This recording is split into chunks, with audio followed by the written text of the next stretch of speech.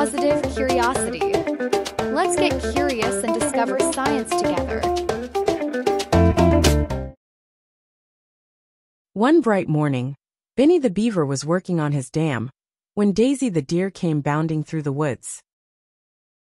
Hey, Benny, I found this old book about dinosaurs. What happened to them? Why don't we see them anymore? That's a great question, Daisy. Dinosaurs were amazing creatures that lived a long, long time ago. But something big happened to make them disappear. Let me tell you the story. A long time ago, before we were here, the Earth looked very different. Huge dinosaurs walked the land. Some were as big as buildings, and others were small and fast, running through the forests and fields. Wow!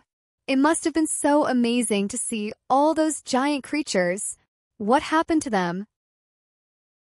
About 65 million years ago, a giant rock from space crashed into Earth. The crash was so powerful, it caused huge clouds of dust to cover the sky, blocking out the sun. That sounds scary. Benny explained how the world changed afterwards. After the asteroid hit, the sky grew dark and it became really cold. Without sunlight, plants couldn't grow, and many dinosaurs couldn't find enough food to survive. It was a very hard time for them. Poor dinosaurs. That must have been so tough for them. Sadly, many of the dinosaurs couldn't survive the cold and the darkness. But don't worry, Daisy. Some smaller creatures, like early mammals, were able to survive and began to evolve into the animals we know today. So that's how we came to be. Wow, that's amazing. Exactly.